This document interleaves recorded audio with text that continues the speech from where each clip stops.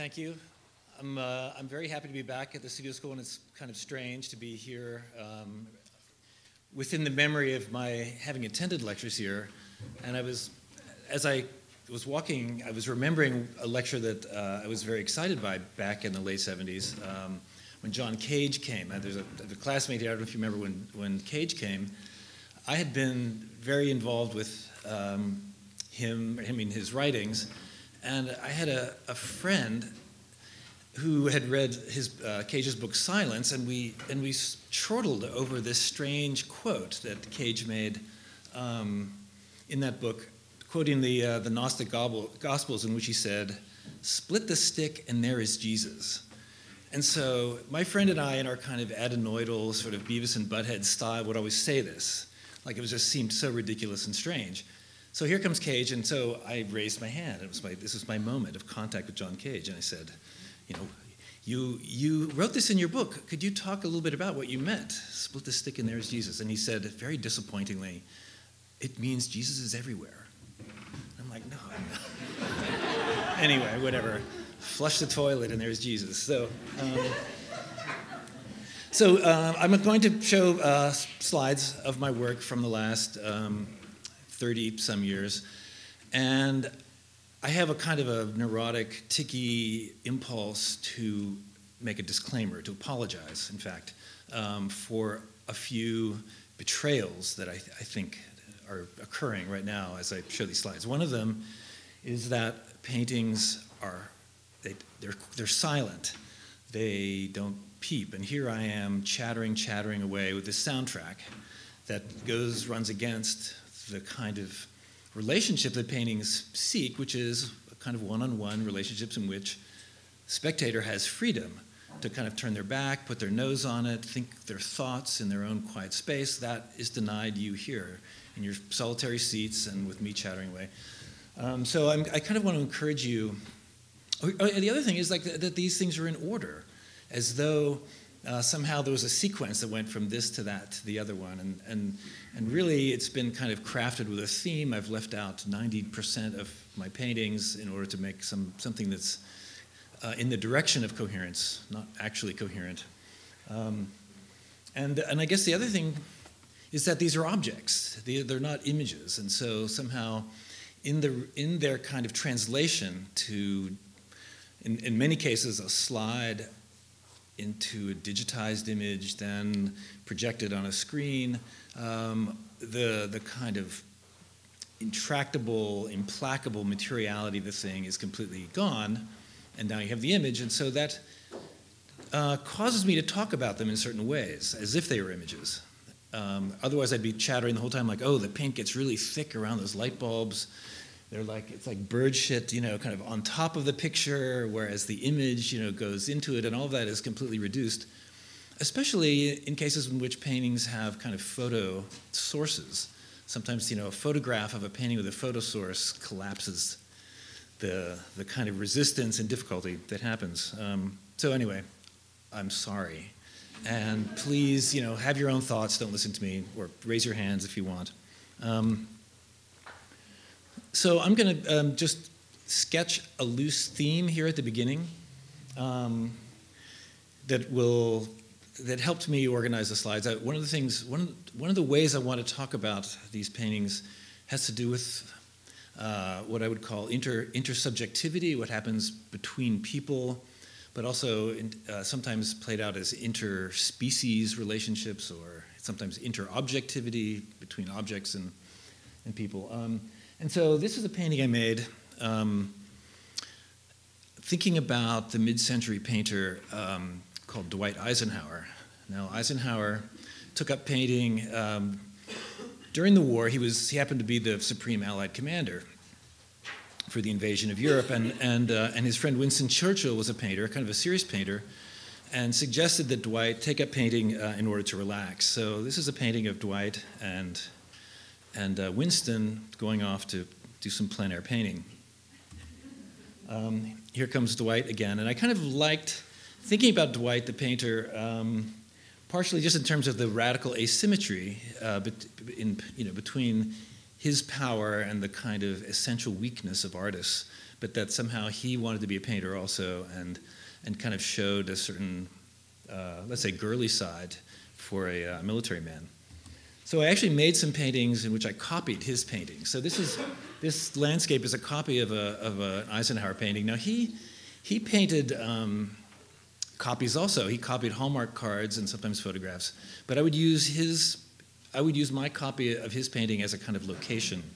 So this is like a 7-foot painting. Yeah? What year is this painting? Yeah, I'm sorry. So this is the confusing thing. So I'm starting from this is somewhere in the zeros, where I did this Eisenhower stuff. So I'm kind of setting it up. Here, this is another painting he did. He kind of preferred rustic images, old-time things, and he painted in a kind of amateur, self-taught way. And I'm showing these in a way to kind of say that I'm having a relationship with Ike. It's a little bit of a one-sided one, but I feel like when I repaint one of his paintings, I'm spending time lingering over his decisions, and then when I when I put my own, let's say, characters into the painting, it's a sort of semi-editorial, maybe it's kind of rough play with the man. Like here, I substituted my signature in the same font and scale that he had his. He was very proud of his paintings, actually. And this one has a character in the painting. It's a guy with an Ike mask. So this process of like quotation, citation, referencing, I guess some people would talk about appropriation, but I kind of like it as, I like kind of using those methods as a way to kind of make a thicker kind of psychological story. So the act of painting has a kind of resistance or a charge. So this is another way to think about, or for me to think about collaboration, where the collaborator within the painting is providing a palette for the painter who's painting from life, maybe slightly distracted. So it's kind of an ass palette. I don't know, maybe not worth. I've never tried it out. But then I have done many actual collaborations, and I was part of an entity known as Team Shag, which was Silman, Humphrey, and Green, and the three of us made paintings together for a number of years. We did a couple shows, and this is an oil painting from the early zeros, where basically the game was each of us would start an even number of canvases. We would split them up, pass them to the other two. We would then each interact with that, and then they would be then divided again, so that each of us got to be in the position of starting a painting, being in the middle, and finishing. Amy made some kind of joke that the entity Team Shag was really was secretly a kind of an 80s German painter. But I think it's different from 80s German painting. Anyway, this idea of kind of getting inside of somebody else's work, it's a strange form of intimacy at a distance that I was interested in. And so occasionally we would actually make a single figure. I guess it's in the tradition of the exquisite corpse, except for more compressed, in which it's not just a kind of a game in which all three parts are visible, stratified, but. Okay, so now we begin the chronological story, and so this is a painting. This is a very interesting moment too, because I see in the audience here David McKee, and I remember I made this painting somewhere in maybe 1980-ish, something like that. And it's a 12-foot by 6-foot painting, and I remember having David to my studio, and this painting made an impression, and I think. Basically led to a sort of sustained attention that eventually became representation. And so I think of this as a sort of origins painting. It's the origin of this deer coming out of the guy's head, but it's also somehow for me a moment of beginning in New York as a kind of a person with a career. So it's the 80s, and it was a good time for me to be a painter, because I felt like painting was inconvenient and not quite accepted exactly, and yet it was somehow generationally starting to kind of saturate the world. Neo-expressionism, neo-surrealism, which was a kind of a non-movement that I got tossed into, sort of for journalistic convenience, but I kind of cared about images and what they meant. This one I thought was an image of a human trying to be helpful with a kind of semi-companion species, so in which the birds are half threatening but also emerging from the person in the picture. So I was interested in these kind of psychological diagrams. In a way, I think of this as kind of a large brain, a self, somehow divided, somehow being probed, that kind of emerges out of this process of painting. So these paintings are very thickly, densely painted. This is another kind of origins painting, and in a way, maybe a kind of a self-allegory, but also maybe an allegory of collectivities, to the extent that I think of this zygote including a reference to, like, the garden, eating the fruit of knowledge in the Garden of Eden, but also Washington chopping down the cherry tree and being unable to tell a lie.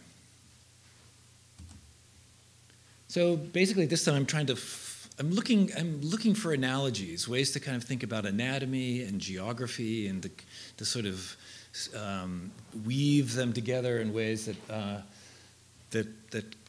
kind of make new images that might have a kind of meaning or a depth. It's also the time, now as we kind of move toward the later 80s, a time in which painting itself was being interrogated within the kind of intellectual disciplines, with feminism, Marxism, neo-conceptualism, and in some ways painting was being seen as perhaps complicit with pernicious authoritarian forces. And so that was an interesting kind of thing to navigate, and I kind of liked the idea that painting could be tainted, but actually is also like a rich, deep language with memories, and that history somehow could be addressed differently than it could in other mediums.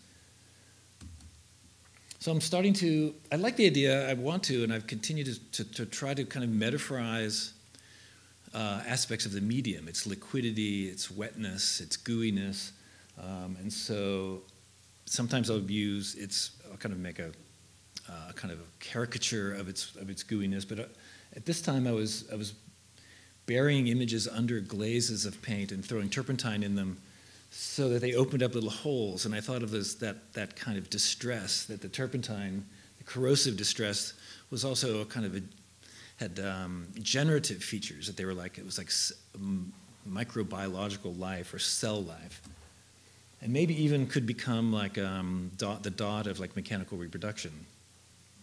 But then I'm also thinking of ways to metaphorize the ground, also the surface of the picture. And this was just at a moment when I had a kid, and so every single day I'm like changing the diapers, and these disposable diapers are just part of the daily business. And so I thought, oh right, canvases. So I have this disposable diaper here, and sort of in my mind it was like the miracle. You change the diaper, you open it up, and oh my God, spells a word, empire. So I was thinking a little bit about what the kind of tyrannical, imperial baby, ever hungry, ever commanding. Also this painting, sort of I'm thinking about institutional architecture, like various forms of enclosure or built structure that articulates or kind of crafts collectivities, groups. And so I was thinking at the time of other kinds of institutions in which individuals are sort of forged into groups, and the classroom interested me. I did a whole series of classroom paintings.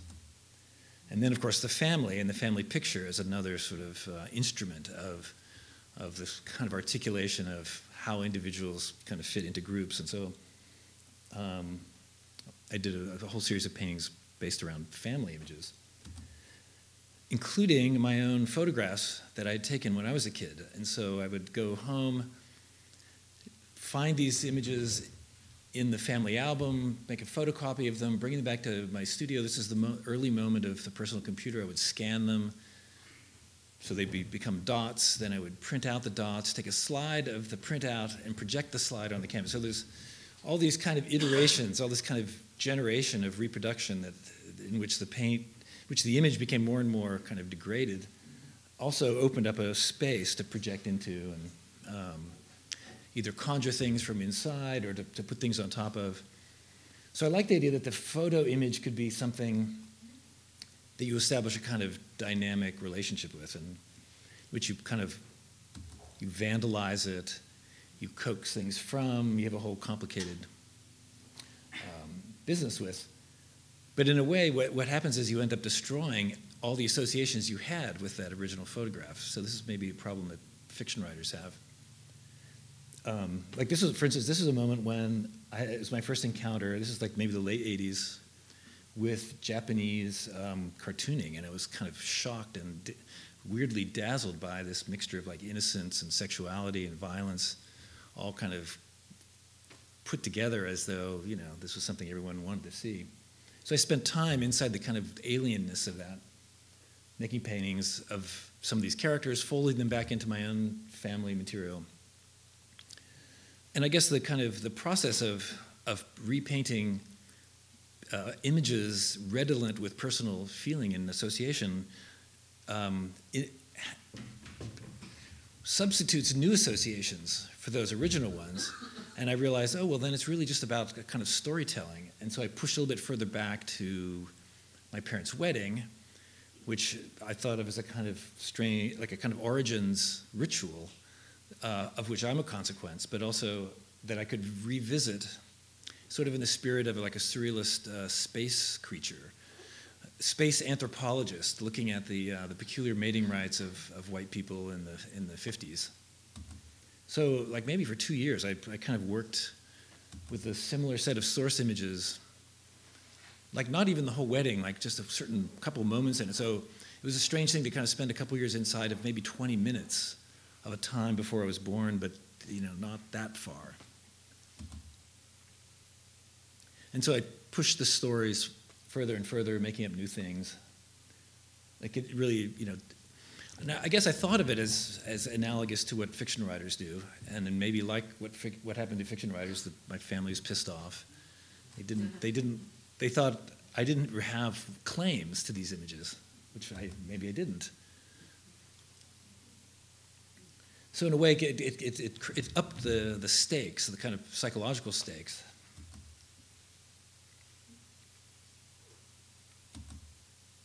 But then at a certain point, I just thought, oh my God, I'm spending all this time with my family. I don't really like spending time with them. What did I do? That's kind of nuts. So I kind of started to just roll out of it slowly, adding new images. And then, weirdly, this movie came out, early 90s, called The Dark Half. It's a George Romero film. George Romero is a Pittsburgh filmmaker. Based on a Stephen King novel called The Dark Half, weirdly shot in the house I grew up in. So there it is, like not only the house I grew up in, but the house that I made lots of paintings in or of. And so this was a moment in the personal computer in which you could actually start to stream film into the computer.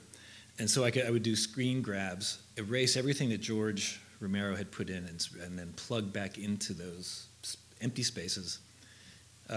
Images from my own image repertoire. So it was a strange version of the uncanny, where you're discovering out in the sphere of mass culture, really personal images. Like, oh my God, that's the stairs that I used to slide down. That's the basement that I used to do all kinds of, you know, terrible things. So that I liked having that kind of strange charge of being both. Not like a pop artist, but addressing media images with this kind of, from this strange angle. But eventually it burned through that and moving on, but along the way it kind of adjusted my painterly language. I mean, also is that the computer now is in color, and at so this is the early 90s, and my first digital camera was a toy. They weren't really proper cameras, but I loved the idea of taking a picture and having it just immediately printed out in the studio. So this idea that painting it as memory could be kind of tightened up so that like it's really about the memory of a moment ago through the kind of technology of the camera, in which the slowness of paint can kind of get inside of. And then, you know, the process of imagination, projection can kind of interact with that. And I guess I kind of like the idea that painting can recapitulate or tell a story about consciousness in a way, the kind of layeredness of consciousness, the way imagined images play against memory, expectation, feelings, context, simultaneously. So this was like from a snapshot at a kind of ice cream parlor with like tape cassettes, but then I decided to plug in this strange Felix Vallotton nude. I don't know if you guys know, you guys probably know, hopefully know Felix Vallotton, the Nabi painter, early 20th century, kind of an amazing painter. But I thought, but a strange one. And so I was kind of confused by this image of a squatting woman in which her knee is pressing her breast like that. And I thought, Felix, you've got something really strange that's making you tick. And I wanted to spend time in the alienness, the strangeness of his desire. So I found myself looking more and more at what I would call rhetorical images, images that want you to want something. So maybe like a movie poster wants you to admire or go see the movie. And in a way, I wanted to preserve the strangeness of it. Like this was based on a painting I found at a flea market of this woman with strange hair like that and kind of fingernails. And I thought, somebody thinks this is sexy. I sure don't. I'm going to honor the strangeness of their desire to me. Try to make a new painting out of it. So this one is based on a figure by Luca Signorelli. I don't know if you know Luca Signorelli, great Renaissance painter, from his painting in the Duomo of Orvieto, which I think of as kind of the birth of beefcake. These are like super dude, muscular guys. I mean, Amy actually Silman refers to it as the Homo Duomo. But all the parts are kind of detachable, and I found something interesting there. So I started to look at male physique magazines, kind of spinning news stories on the complicated ones that are already there. In the case of these kind of period physique magazines, there's like Repression, The Closet, kind of girly conventions, kind of washing into the guyish ones. Anyway, so actually I made a painting with beefcake meets cheesecake. This is so the figure on the left is kind of inspired by this artist called George Quaintance, and he made a guy packed just like that. I tried to honor his packing, and then here's this woman from Cheesecake on a chair in a strange way. So I think of this as kind of an Annunciation painting. The angel comes, bestows goodness, split the stick, and there is the end. I don't know. So then I thought, oh, someone asked me at a party, this is a strange thing, what are you working on? And because this is, you can never answer adequately. And so I said as a kind of joke, oh, I'm doing love teams in Arcadian settings. Love teams, Arcadian settings. And so later on, I thought, hey, that's a really good idea. And so I started to kind of match up, do kind of sort of computer dating with two different kind of idioms, cramming them together, making these new things. I thought it was a very clever answer to what at that time felt like a very conventionalized pictorial strategy of postmodern painting, where you pile this on top of that and you kind of make layers that indicate that you know better than anything, you're smarter than all of it, and you're detached. And I thought this would be more fucked up. But still a kind of a hybridizing of heterogeneous languages. So like this guy here is from a he's doing a push-up, but I found if I rotated him, I could find different mates for him. And so the mates that I found were all from student paintings. So I tried to kind of get at the awkwardness of student nudes, various ones. So he's found his mates.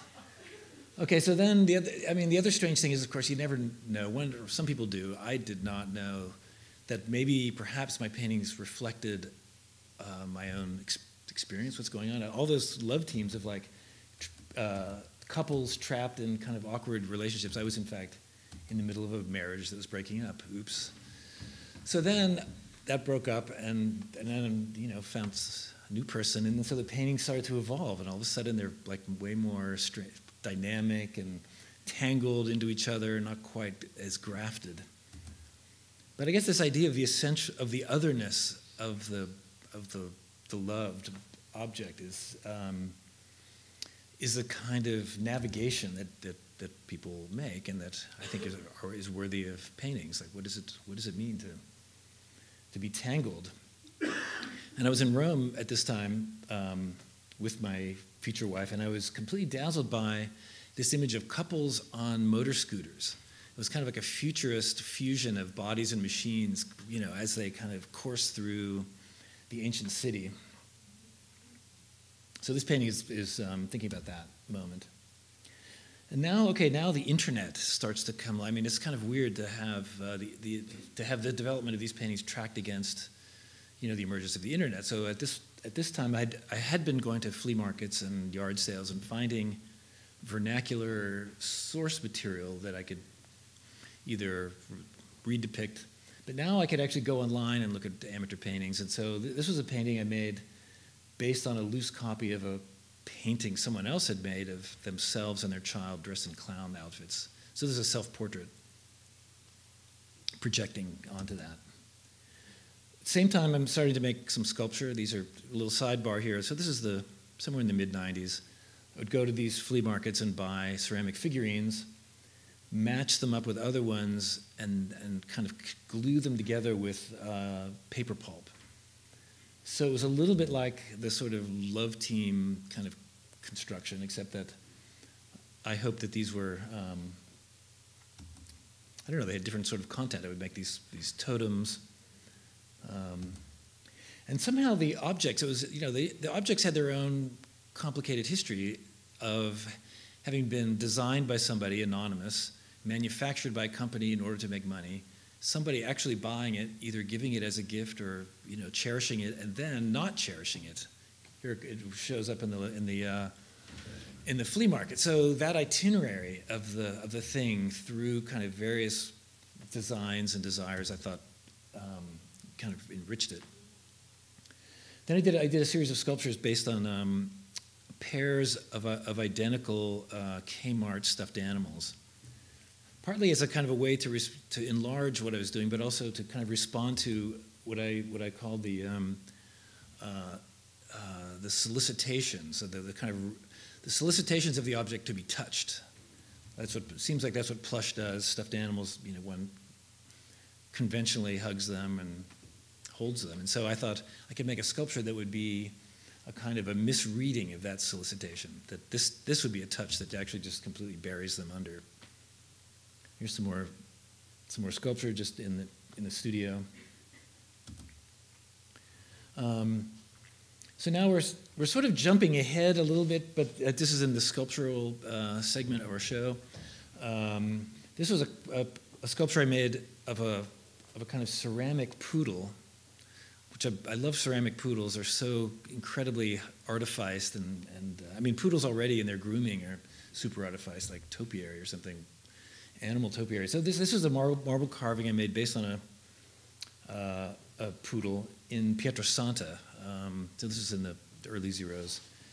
So learning how to carve was a great adventure, and added this pillow to it. And I guess in the spirit of Italian art, thinking about Veronica's veil, right? The Veronica. I'm suddenly feeling very Christian today. I don't know. Veronica mops the face of Jesus as he climbs to the Calvary with his cross, and miraculously his image appears on the napkin, the handkerchief, and that supposedly is the source of all the images of Jesus. I guess St. Luke being the first painter who kind of copied it. The veil is lost, but anyway, so this one is kind of a clown version of that. The clown cries into the pillow, and miraculously, the image is there, ever joined with the poodle. Here's this is a large sculpture of a wave that doubles as a hutch, a display hutch for ceramic figurines. This was on a show I had at Sycamore Jenkins, I guess in 2004 maybe, and so you see some paintings in the background. Is that the only one I have? It is. So this is severely pruned, and then I've also done some installations. This is an installation in Harlem at a place called Triple Candy, also the mid-zeros of which I used inflatable snowmen, like 20, 12-foot inflatable snowmen to make a new narrative, to re-narrativize them. My method was, I thought, the way I said this sounds kind of pretentious and fancy, I would try as much as possible to desemiotize the snowmen, which were already kind of blank, and then re-semiotize them according to this new narrative, which I thought had to do with miscegenation, interracial coupling, and thinking about the relationship between ghosts and snowmen. These were amazing things. I mean, you see them in suburban lawns. They're inflatable. They have these little motors in them, and they have lights on the inside. And so they have a kind of quivering agitation and a kind of uncanny, beautiful radiance. So that was the other trick, too, was to sort of to destroy the architecture with these things instantly. You just plug them in. So this is like maybe, I don't know, 20 feet by 12 feet. And these are a stack of them, right? It makes a great painting ground, this nylon. But I try to optimize all the features of the object, the found object. That's the intake air hole. And then also I could make paintings and mix the paintings up. But I realized it was a kind of a very efficient way to address a large space. I had a show in Switzerland, and I know they didn't have enough money to ship a large painting, so I just shipped these 3 small ones, and then found a way to kind of paint the wall and engage them, and so it was like a game structure. Here's these 3 paintings. How can I put them together in a painting? This was like my first foray. Here's something I did more recently in the basement of the Romanian Academy in Rome. So there's just one. This is a very long hallway, but there's just one little painting hanging there of the head of the leopard, and the rest is just house paint on the wall or vinyl tossed onto the floor. And this was in London at a very inspired gallery in the East End, where you can see the electrical work was not very refined, but it was a kind of a great moment to sort of honor and pay attention to all the details of the architecture while making a new thing. So just around this time, so back to painting, and here we go. We'll rush to the finish with acrylic paintings. I'd always done sort of acrylic underpaintings and just didn't really like the material that much. It seemed flat, it dried too fast, harder to get nuance. But then I had this kind of feeling of just wanting to kind of disorient my habits, my skills. And so acrylic was a way to do that, and also just to kind of simplify it, maybe to shake some of the historic associations of oil paint. And so I made this painting, which is, in a way, and the other thing was that the acrylic white was this beautiful white. It didn't yellow, it didn't shrink. I was getting frustrated with that feature of the oil paint as I was kind of burning them out, like having the light go brighter and brighter. And so in a way, this is a kind of reflection on whiteness, thinking about the ground, making maybe a metaphor between the nourishing blank whiteness of the bread and the kind of fecal gooiness of the peanut butter under the kind of innocent gaze of the kitties. So I like this idea of the kitties as like spectator, like they're very alert. They're very attentive. Their eyes are wide open, and you can really have no idea what they're thinking. And so I like this returned gaze. I did a number of them, and in fact, it's very easy to make a kitty. You just throw some paint down, put a pair of eyes on them, and you're off. So try it. Try. Here they come, unaware of, maybe slightly aware of the dangers that surround them. But I do love the image of the wave. The wave is like a brushstroke. It's like liquidity frozen, and and here maybe it's a kind of a romantic idea of the brushstroke as a sort of colossal force of nature. Here the kitties are distracted from their predatorial nature by the strangeness of this other being.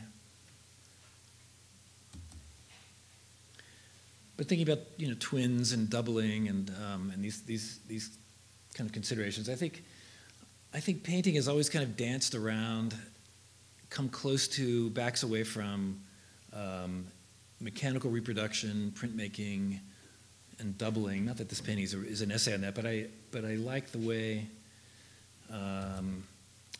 painting can kind of hold its distance from, and then occasionally roll up its sleeves and engage the ever unfolding kind of consequences of new technologies, imaging technologies.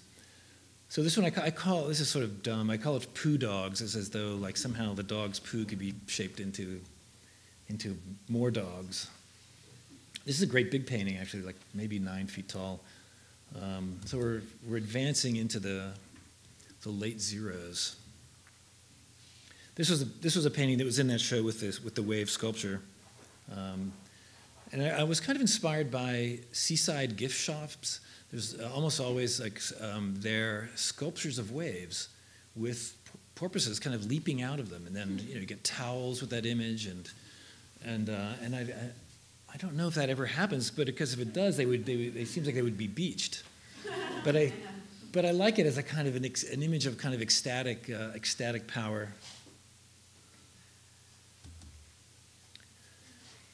This one was based on a memory of a painting that I saw someone had made from a photograph of a kid being kissed by a dog, and there's something about children as pets, or interspecies relationships, or domestic strangeness. So here comes some more white paintings. I liked how these paintings look on a gallery wall. I think of galleries in their kind of prim whiteness as a way to isolate the images, to have them separate from the world in their own kind of vivid intensity. And I realized that it's interesting to do that within a painting, so that the objects, the colored things, stand out against this kind of chilly Arcadia blankness, and so that when these hang on walls, they kind of emerge from the wall.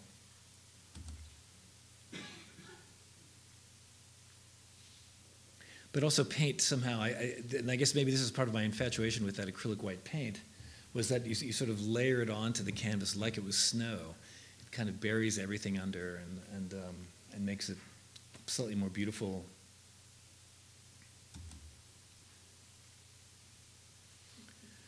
More coupling. So this I made, it's a little bit out of date. I made this one in like 2008. I was in Rome, but I was still thinking about, I guess, what is it, the way, I like how snowmen, they're really made out of water, and it's the simplest kind of representation of a person. It's just 3 spheres of diminishing size.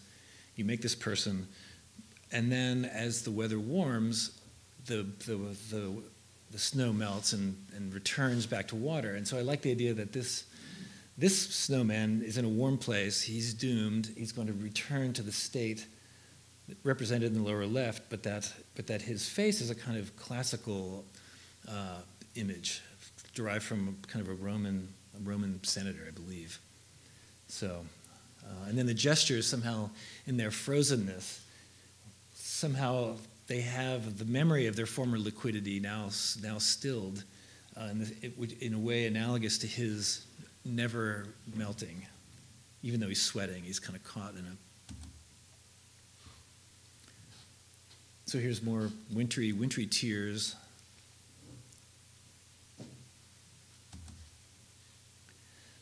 And one of the things I had never really kind of examined was gesture. Like I liked handmade paintings. I loved gestural paintings, but I didn't ever really, never felt justified in it. And I even felt slightly wary about gesture as a kind of a show-offy gratuitousness. De Kooning is one of my favorite painters.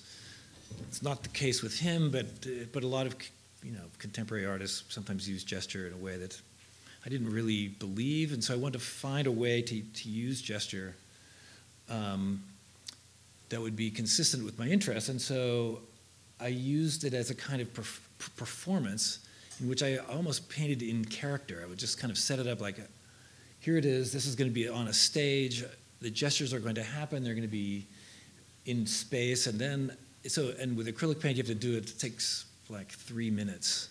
It happens so fast, you sort of plan it out, do it, and then spend months trying to make the painting. So there's grooming and pruning. And so in this case, this performance space with the microphone, I thought kind of charged the gestures with a slightly different character. So that the frozen sweep of this percussionist drumming set on the stage with all those Marshall amps somehow rubbed the silence of her performance against the kind of bravura of these gestures, which are like 6 feet long. This is a six foot painting. So here thinking about painting as performance, finding a kind of painter surrogate inside the painting. Now, I'm saying all this stuff, and again, I just want to say, don't, just take everything I'm saying with a little grain of salt. And because in fact painters do this all the time. They'll sometimes protect the secret truth of the work by talking about all this other stuff that's like almost convincing. So what am I thinking? I'm thinking about like conditions of ecstasy, of the frozen moment of the ecstatic performance. Here, the skateboarder, getting wheels up. Like, it's curious about the underside of skateboards. You don't really see them when you're skating on them. You don't see them very often. But if you become airborne and there happens to be a photographer there, it is like a key signifying element. So I was thinking about this sort of primitivistic modern image under the skateboard while this woman catches this moment, underwritten by all this kind of painterly turbulence. So I guess what is the condition of the ecstatic? This is not, I don't think, a condition of the ecstatic, but I like how there's a kind of stepping outside of one's body, like the losing of boundaries. I think that's maybe literally what the ecstatic means, that's to be the outside. And so I think of images of immersion as another echo of that when one is in the water, at least it appears that the boundaries between yourself and your environment are blurred. And so this is kind of thinking about that. Here's the reflection of the stone becomes some kind of a new thing while the protagonist swims. So this is a very small painting. In fact, it's a terrible photograph, but I feel like it's a more kind of somber immersion experience.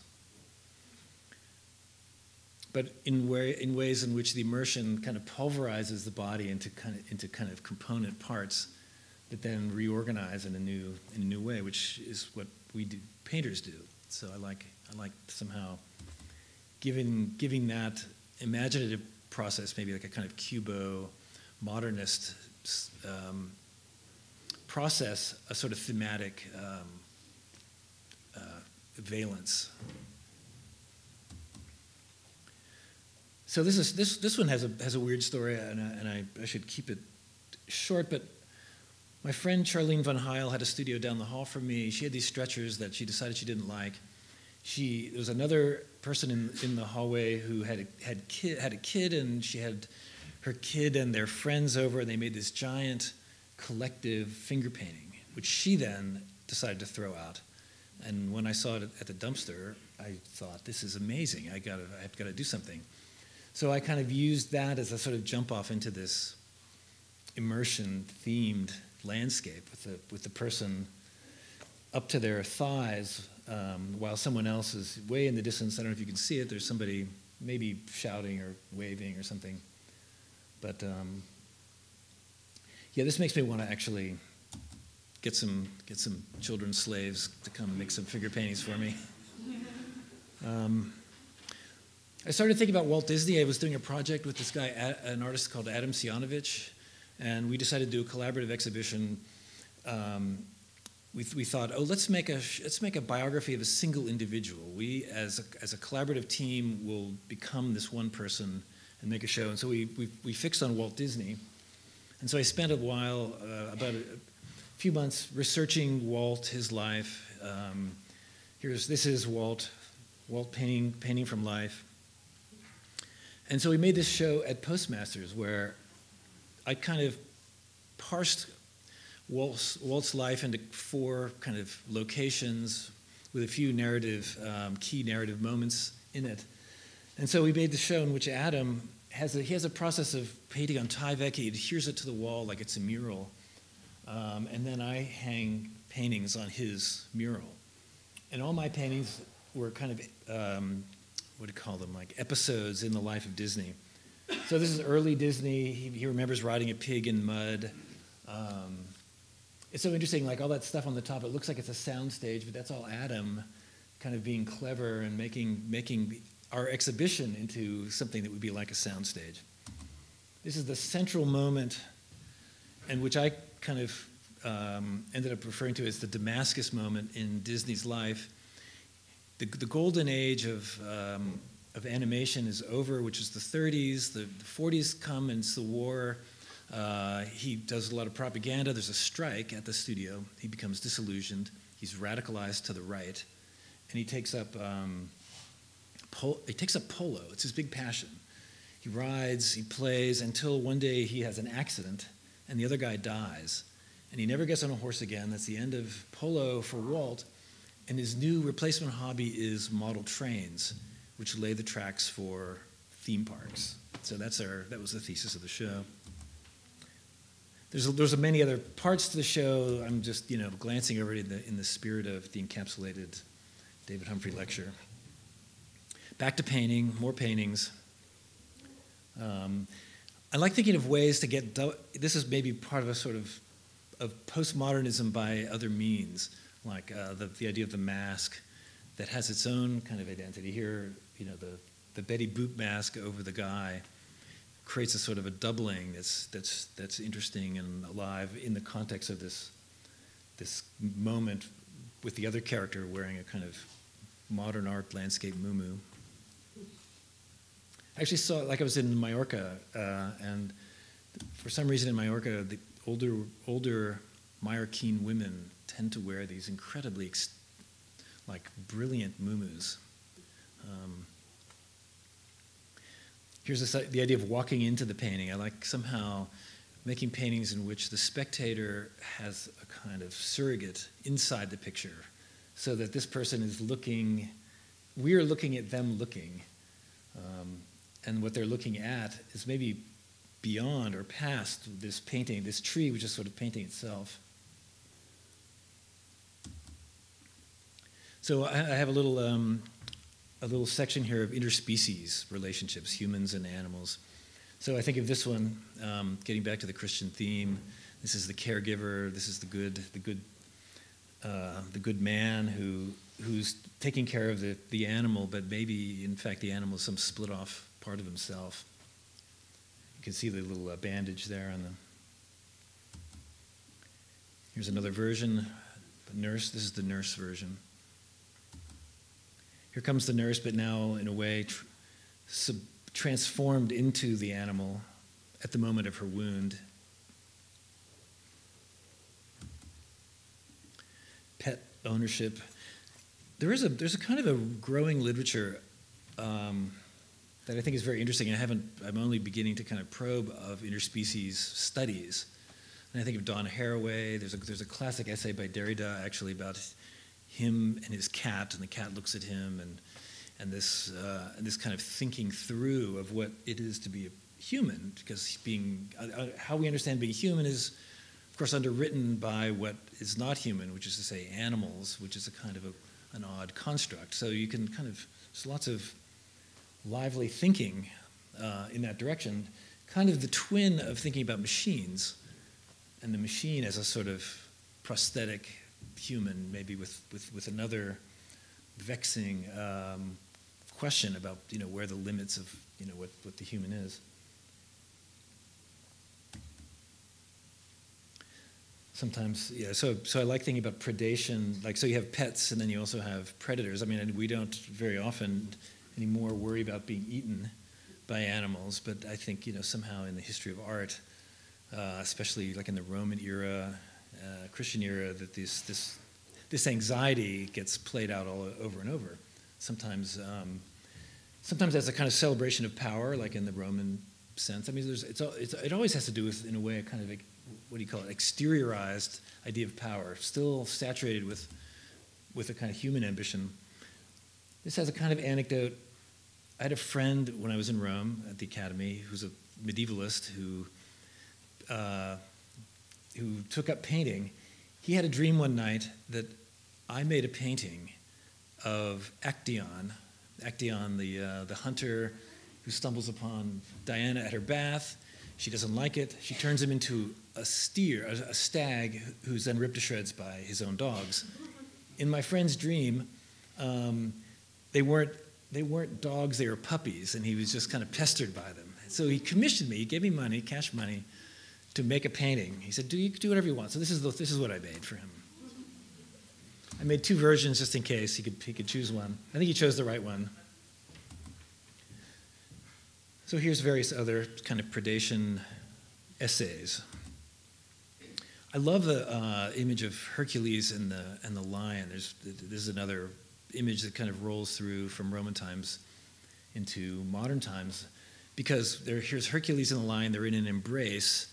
They kind of are code-defining. They're locked in this battle in so many representations, and then he wins, but then skins the lion, and you always know a picture of Hercules because he's wearing the lion. The head's kind of over his head, the paws kind of go over his shoulder, and so he's fused with the lion. I kind of like this image of because it has to do with interspecies, but I like thinking of interspecies maybe as a way to allegorize intersubjective or interpersonal, the kind of turbulence, the shared space.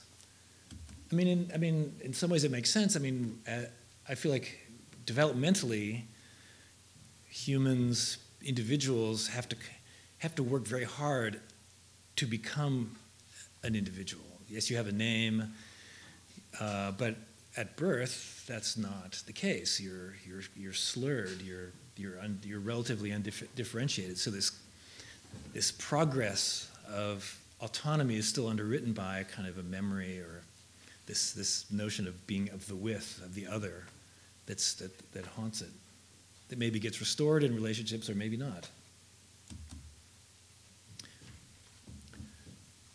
I liked in this painting that somehow the pink couch was like a boat or something, and that the weight, too much weight on the left-hand side, caused it to tip out of the picture, gave it a kind of an odd dynamic. This, in a way, still have some Disney modern art features, among other things.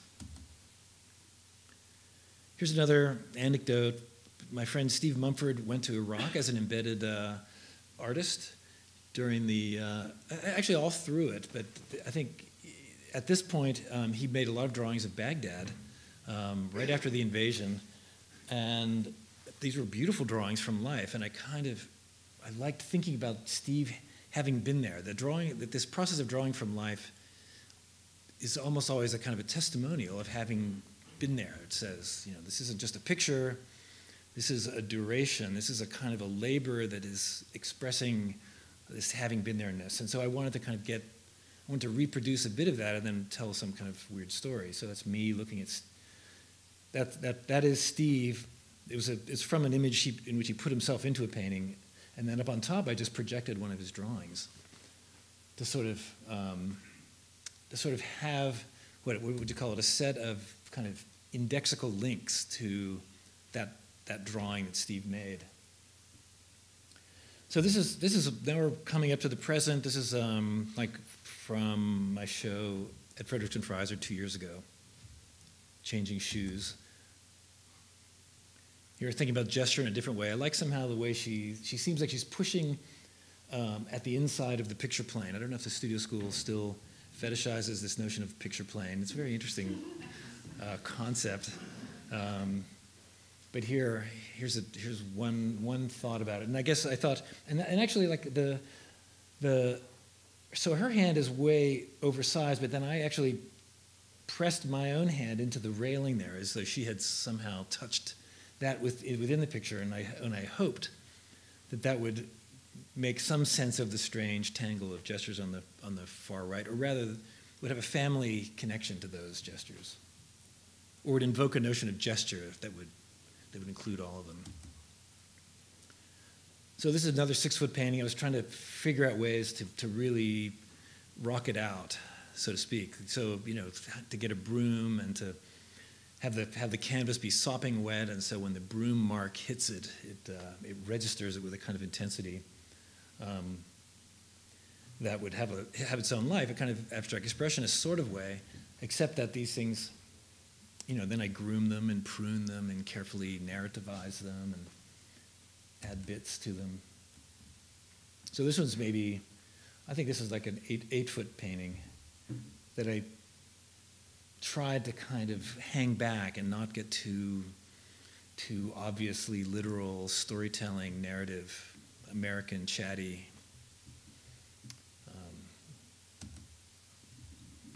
Here's one with some finger painting on the right. I probably should have hired the children, but they would not have been tall enough.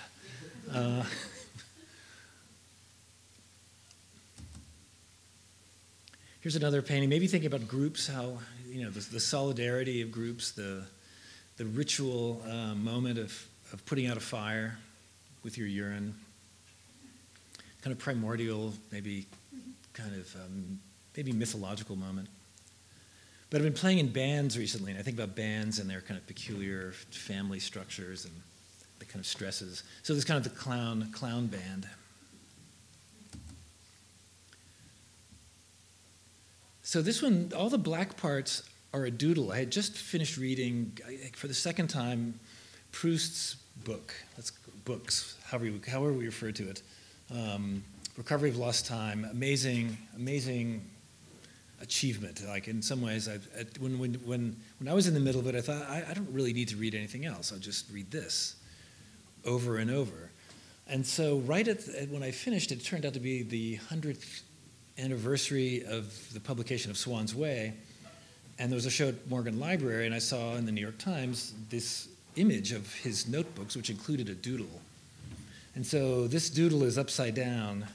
But I thought, I want to make a painting in which you have that doodle, and so that strange, peculiar, living link between his casual mark, would be articulated by me in a kind of super brittle slide projector copied way in a new context. And so this is the painting I made. More ways to think about gesture. Gesture as weather, maybe. So I moved my studio out to Long Island City. So Silver Cup Studios, I don't know if you've been out there. It's a very prominent, I guess, production house. Lots of films are made there.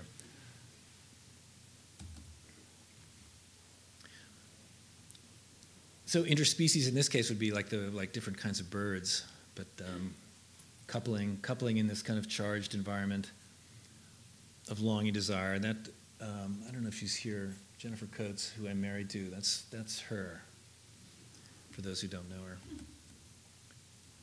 I thought of this as maybe kind of mustard and ketchup. But you know, one slightly more domesticated maybe than the other. This was from my show that just came down, from November. This is very washed out, sadly. I like to think that this painting really lent on color, just as a sort of a visceral and kind of presence that carries a lot of the kind of weight, meaning of it. And looking at a slide of it is somehow not getting at that, although you do get this sort of the difference between the two beings here in contact.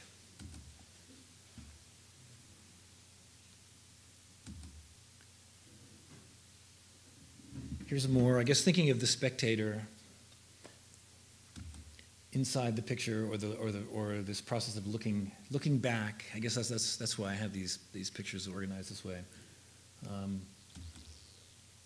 The sort of artist dreamer, not looking at their work, looking away, but also like the spectator, the distracted spectator.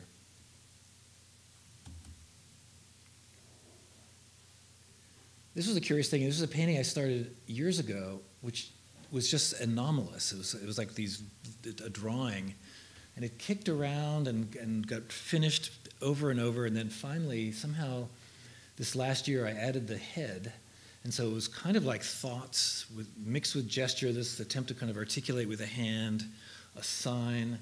Maybe there's a kind of a bloody nose allusion to it, and it finally was in my show just a few months ago.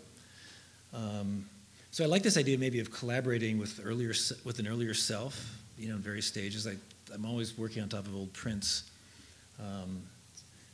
It's just a way of somehow not of bringing the other in, something from the outside into your process, which almost often runs the danger of becoming a kind of a closed private world, even if it is kind of socially engaged. And here's a spaceman. So maybe this is like the spaceman who visited the peculiar mating rights of white people in the 50s has now returned to witness this overturned cement truck and its kind of hallucinatory thought bubble. Well, that's what I'm doing here. I'm thinking about thought bubbles.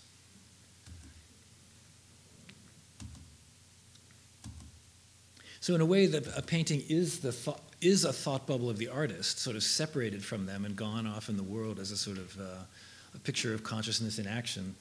And so it seems like it's a lively image worth thinking about in paintings.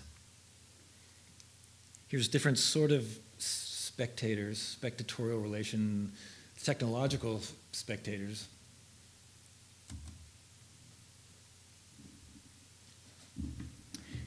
I guess maybe I'm thinking of the painting as the closed door.